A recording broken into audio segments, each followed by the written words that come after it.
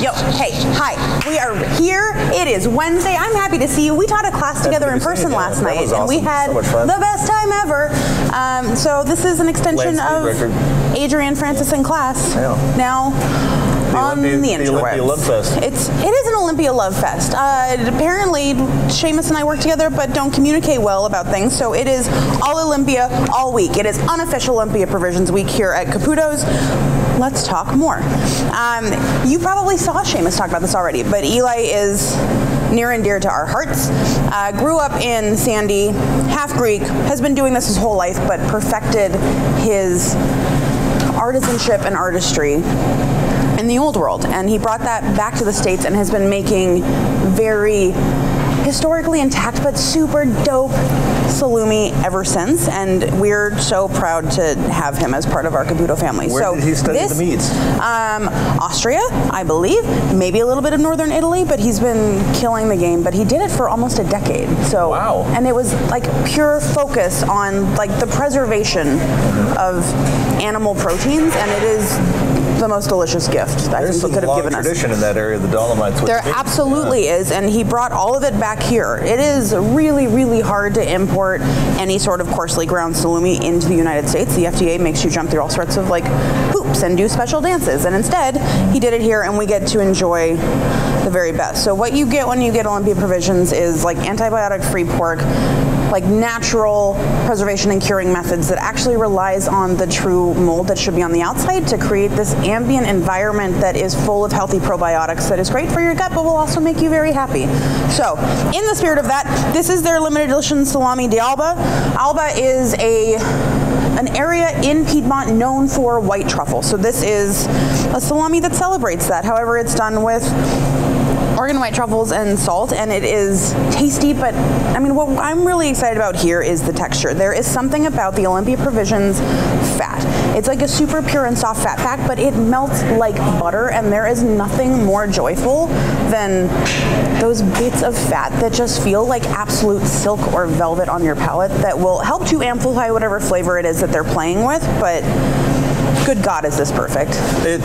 I'm happy to be here. It's seriously a wonderful piece of meat. And I love that you focused on the buttery, silky quality of the fat, because I myself have a great fondness for a woman named Julie Clifford in Provo who has mangalitsa pigs. And if you've ever cooked mangalitsa bacon, it makes the silkiest fat in the pan on earth. And you want to soak things in it, but it feels just like really beautiful oil. That's what that feels like. That reminded me a lot of mangalitsa pig, which, if you didn't know what those are, they are considered the Kobe beef of pigs, and they are extraordinary. This stuff has a delicate truffly perfume to it, and it's got that incredible high-quality fat that just sort of makes it feel like somebody kissed you with really beautiful oil on their lips. I mean, that sort of thing. But the perfume of the truffles is what got me, and the coating quality of the fat all over the palate is what got me. And so naturally I started feeling a wee bit kinky, and that's why I decided to go with Chateau Musar from Lebanon. One of my favorite people in the universe turned me onto this wine. His name is Ali Sabah from Maza. And if you haven't eaten Maza, you really should. He's done more for Lebanese food, the spirit of generosity and community in the city, and more for this, you know, turning people onto Lebanese wine than anybody I know, and he's one of the loveliest humans ever. But long story short, the first time I had this, I hated it.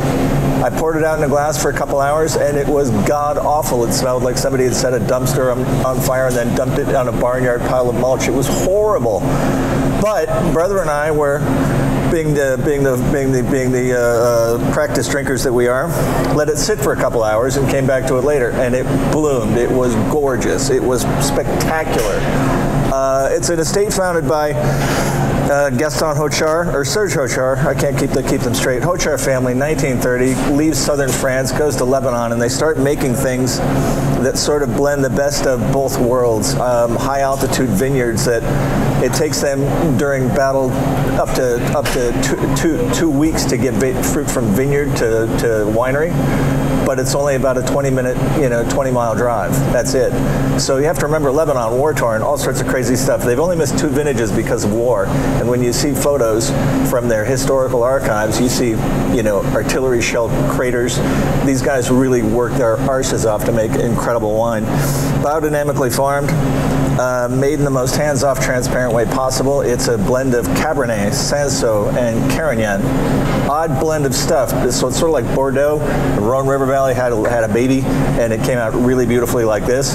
They started in cement, move it to oak, and then move it back to cement before bottling, and then they sit on it for 7 years. So what you're seeing here is the current vintage, which is 2013. So if you want to see the effects of age on wine, you can get a perfectly matured bottle of wine on the shelf now. Almost 10 years old, and it's drinking spectacularly. And the acid and the tannic structure in this wine is really silky. It drinks like something very expensive and very French, and it complemented the truffle and meat and fat in this perfectly. It is one of my personal sentimental favorite wines. It is one of those wines that makes me not want to talk about wine, which is how I know I like it, if that makes any sense. I know it don't make sense very often, but that makes perfect sense. Drink the Musar and go visit Ali at Mazza. Go to Mazza, eat some salami. Anyway, have a nice week. That's about it. Have a lovely week. That's it for me.